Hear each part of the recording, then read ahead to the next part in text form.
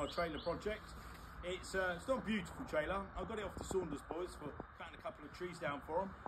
But it's just the perfect size for the farmer's bucket to drop a load of manure in here.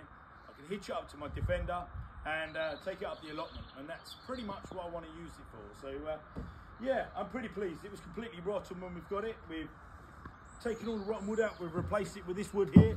This wood here, James has put most of this in while I was messing around the other side, but this was hoarding from the local pub. So it's old wood, it's old rotten wood, but it's not as rotten as the wood that was in it. Still pretty solid, look. Test James's work.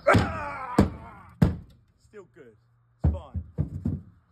So that's my project. I'm only putting poo in it, it'll be fine.